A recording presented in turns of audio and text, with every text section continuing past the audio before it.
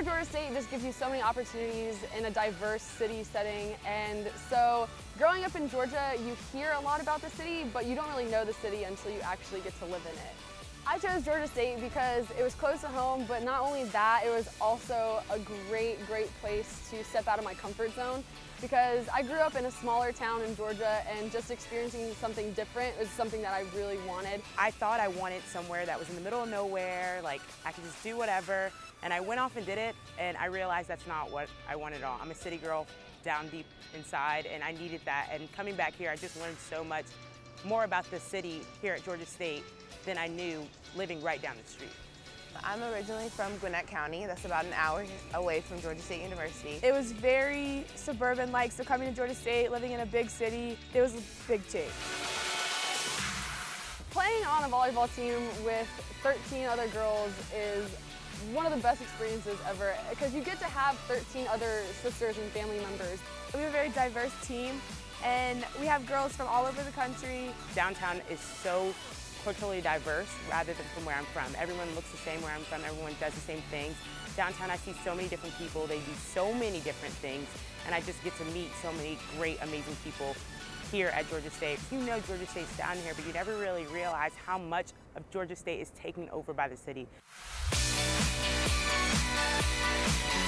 Well, Centennial Park is really close. It's definitely within walking distance, and there's also the aquarium and the Coke Museum, and there's also a lot of music festivals like Music Midtown and so many different things. I like the Krog Street Market area and Highland Bakery over towards, or Highland Avenue over towards that area. It's just a very cool part of town. We have the Dome, and they're building the new Falcons Dome right around the corner from us, so that's going to open up a lot of opportunities in Atlanta. I just recently changed my major to exercise science, and the new Falcons Stadium, they're doing a rehab therapy center. I'm really excited about the future, just seeing the opportunities here. I enjoyed living in the city a lot more than I thought I was going to.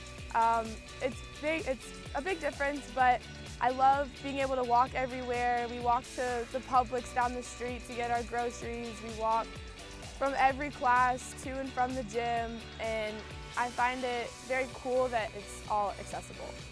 I just remember this past summer going to Centennial Park with all of my teammates, and I never knew that they do such a big party for the 4th of July here at Centennial Park.